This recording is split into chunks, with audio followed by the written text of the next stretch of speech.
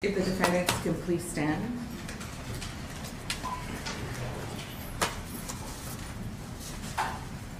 For purposes of the record, I have reviewed all of the exhibits that were admitted.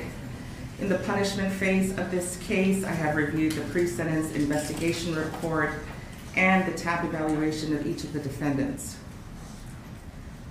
Is there any legal reason we cannot proceed to sentencing today? None on behalf of Mr. Moreno, Your Honor. Does it have Mr. Schneider? No, Judge. Yes, and Mr. Rodriguez could not be here, right? Yes, Judge. Dennis Moreno standing in today. Yes, Mr. Moreno. Any objection, or do you want to proceed with Mr. Moreno, Ms. Schneider? Yes. Okay. What happened to Mr. Nájera was an unspeakable horror that is going to resonate in our community for a very long time. Unlike any other cases I have presided over, this one is different. It is different because we're not dealing with an intentional act. We're not dealing with a drive-by shooting or any other type of murder. It was a case of criminally negligent behavior. On the one hand, we had the City of San Antonio Animal Care Services swearing under oath, giving testimony that left me with the impression that this was about a missing affidavit, that none of the previous bite victims came forward to declare the dogs dangerous dogs. After hearing from the neighbors on Velia and Darby Street, I find the testimony I heard from the City of San Antonio very difficult to believe. What I do believe is the people from the West Side neighborhood. I find the testimony of David Avila, Fernanda Esparza, Deborah Flores, Sylvia Avila, not only credible, but very persuasive and compelling. The City of San Antonio is not on trial here, and they will have their day in court and their lawsuit to contend with. But about this case, what I do have to say is that it's not about a missing affidavit. Clearly, our city has a lot of work to do to provide services to deal with responsible dog ownership.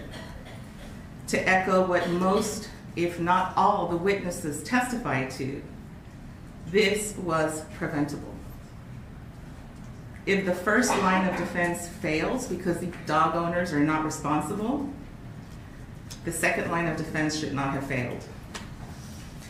Mr. Moreno, Ms. Schneider, this is about responsible dog ownership. It involves not only taking care of your dog, but ensuring the safety of the people in our neighborhoods, in our communities, not only the people, but other pets in the neighborhood and communities. We all have that responsibility to each other, and you failed at that. Mr. Moreno, it is the order of the court that you will be sentenced to 18 years confinement in the Texas Department of Criminal Justice, Institutional Division. There is a $5,000 fine, no restitution. The victim has not requested restitution. You are prohibited from owning or possessing any dogs if you make parole on this case. This is a plea bargain case. However, you have the right to appeal the rulings of the court on a pretrial order. Ms. Schneider, your sentence is 15 years confinement in the Texas Department of Criminal Justice, Institutional Division. There is a $5,000 fine, no restitution because Ms. Nájera does not want it. You too are prohibited from owning or possessing any dogs if you make parole.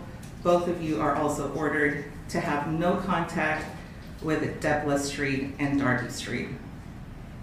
Yours is also a plea bargain case. However, you have the right to appeal the rulings, pretrial rulings of the court. Do we have any impact statements? We do, Your Honor. Line them all up, and let's get started. You're remanded to the custody of the sheriff to begin your sentence.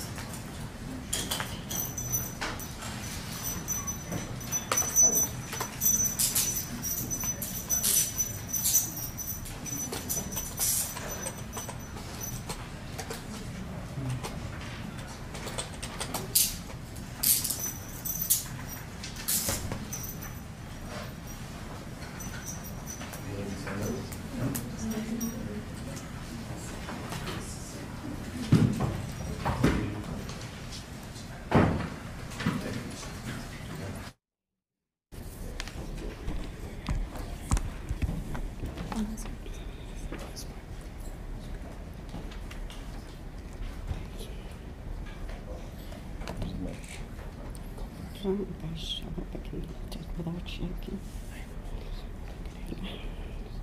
My name's Juanita G. Nájera. I'm the widow of Ramon Nájera. I would have never imagined that I would be calling myself a widow at this time of my life and in this tragic way. PTSD is now something I will have to deal with the rest of my life. Extreme loneliness and emptiness will also be a part of my life. You both took a big part of my life away. You took my better half away.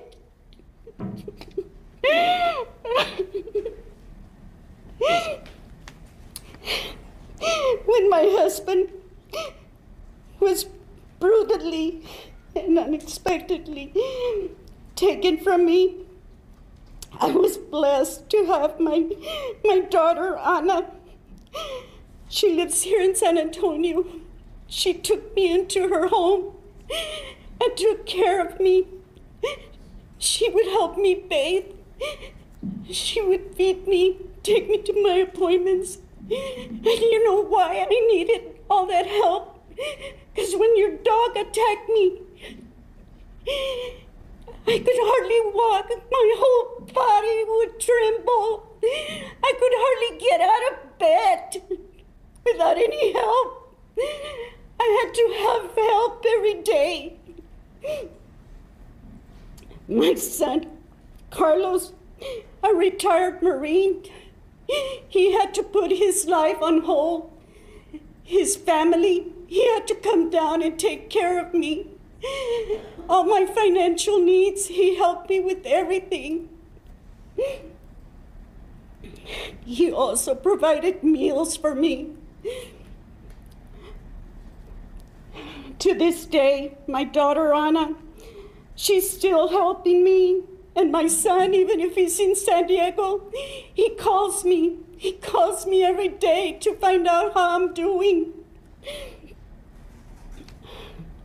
It's been hard for me to depend on their help for whatever I need, from going to court, doctor's appointments, and other needs.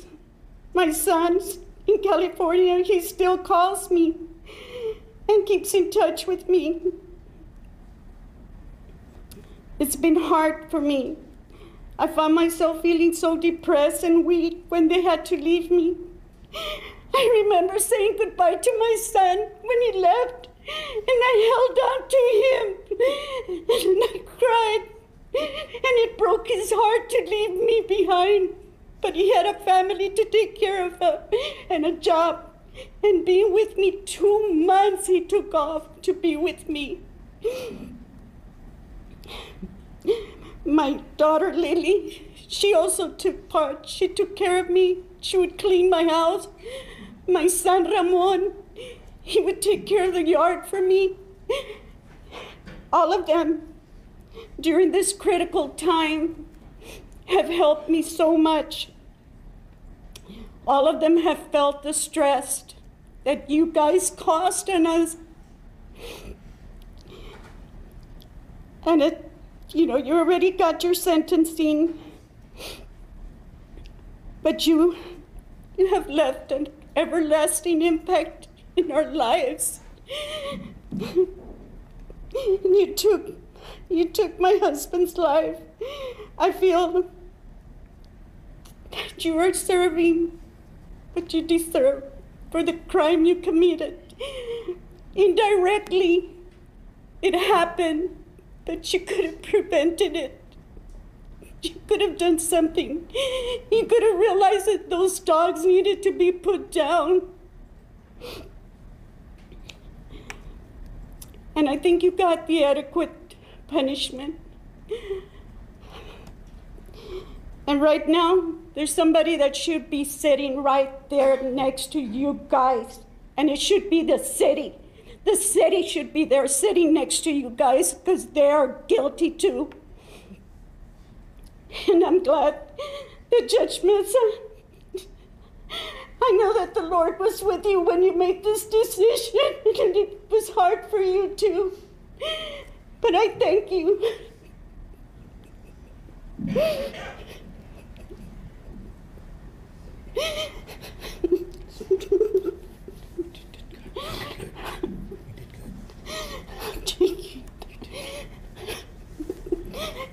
I need to go out.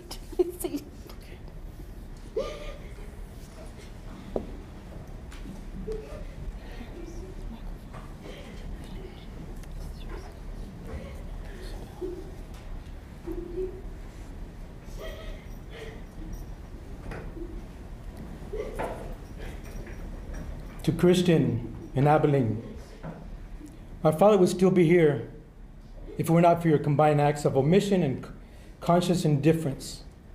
Your disregard for caring neighbors, defiance against public safety, and other public servants contributed to this horrific death, causing great pain to our family. I have not yet heard from you that, as you said, that I'm sorry to our family. You are unremorseful, disgusting individuals.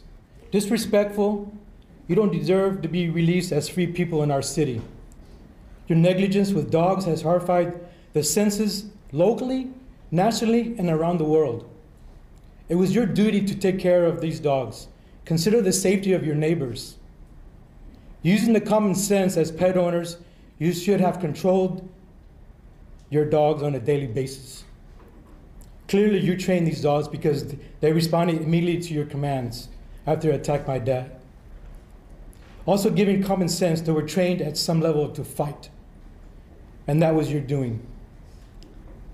My father, Ramon Najera, and his wife, Janie, did not deserve this cruel and gruesome experience that ultimately ripped my father from our family. My father had easily 20 years of life to live yet. That's all I have.